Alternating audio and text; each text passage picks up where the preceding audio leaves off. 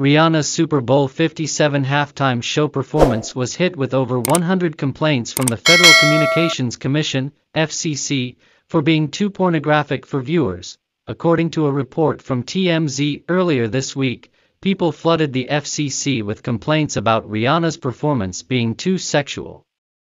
The issue with the show came from the lyrics and choreography and people comparing it to pornography.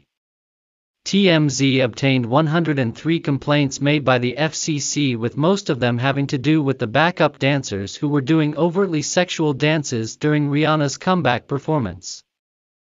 One person in particular compared Riri's set to Kim Petra and Sam Smith's sultry performance at the 2023 Grammys. "I don't care what someone worships, but children shouldn't be exposed to pornography, and as an adult I don't wish to see it. Where has decency gone? How about respect for others and self?" the person wrote. Another in Utah said, "This year the halftime show was so indecent I had to turn off the TV because of the pornographic content."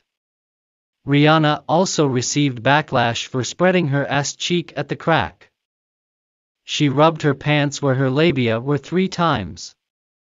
Rihanna's comeback performance was one for the books as she revealed to the world she's expecting her second child with A$AP Rocky. She also reportedly earned over $350,000 in song royalties after the show thanks to a massive increase in streaming.